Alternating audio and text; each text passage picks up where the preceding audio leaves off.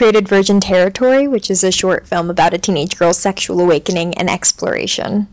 Virgin Territory was birthed out of this desire to create sex-positive, queer, questioning coming-of-age story from the female perspective, because I was really tired of only seeing stories told from, or, you know, coming-of-age stories especially told from the male perspective that, you know, ended up discreetly slut-shaming women.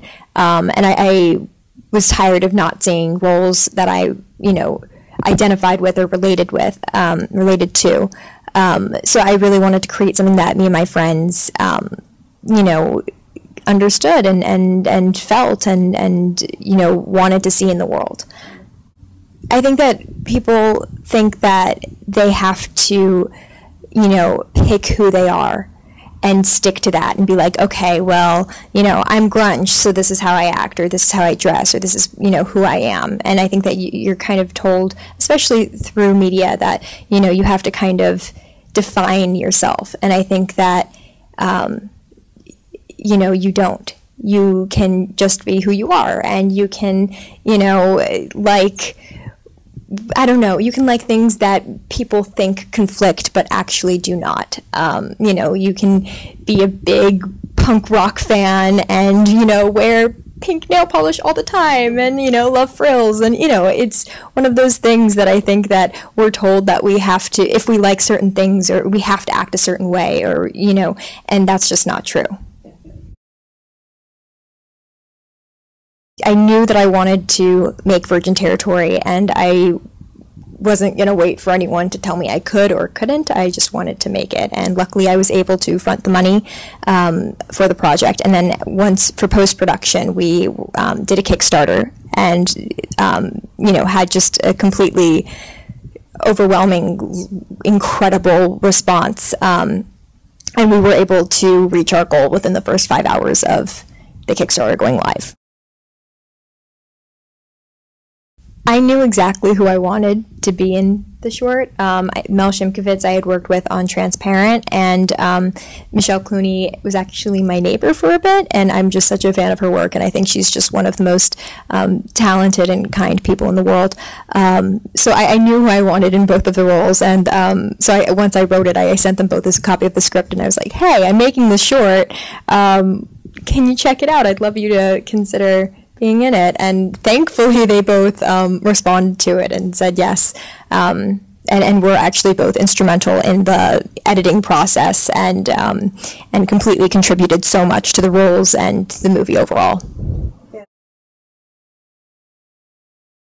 I was an actor, writer, director in the movie, and I think that the most difficult, the biggest challenge was kind of taking off the director hat when I was acting, because I think it's one of those things that's so easy to just get in your head and be like, wait, no, we need to get these other shots, and, you know, or wait, I want it to look like this, and it's just so easy to kind of pull out of the scene, get out of the moment.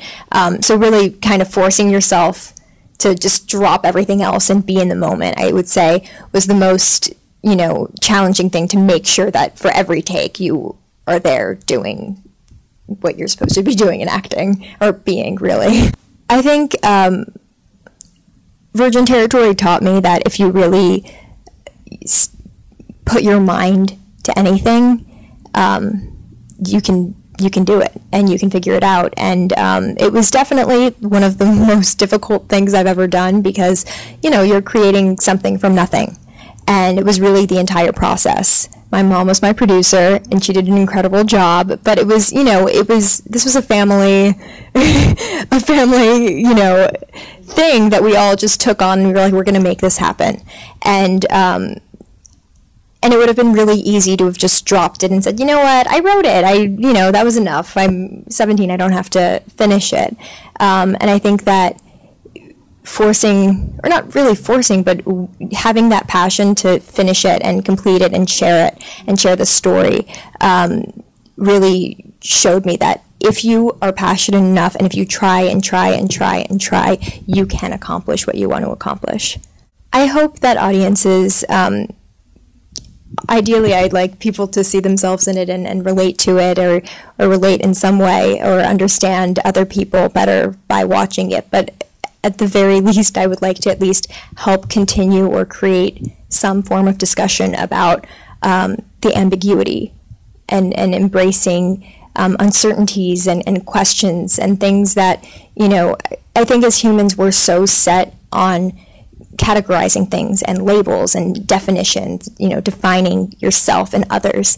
And I think that something that, especially when someone's coming of age, I think that it's this time where it's important to embrace the unknown and embrace that, you know, we're full of contradictions as people. And I think understanding that we're all human and we're all just trying to figure out this weird thing called life is really what I want people to hopefully take from watching it. Right now, we're on social media. Virgin Territory the Movie is our Instagram, and VT the Movie is our Twitter. We will be showing at Frameline later this month and at other festivals coming up. So check us out there, and then after our festival run, we should be appearing online on either Vimeo or YouTube. I'm very Emily Robinson on Instagram and Emily_Robinson on Twitter. I'm going to say create. I think it's important to, as an artistic person, I think that sometimes when you're working on one thing, it's easy to kind of get caught up in that and not pull back and just, you know, try something else that you find interesting and weird and exciting, whether it's doodling or, you know, making a patch or putting a patch on a hat or whatever it is. But I think that as a creative person, it's important to just constantly be thinking and creating, because that keeps you inspired and it keeps you fresh. So I think that I'd like to continue to create in every way.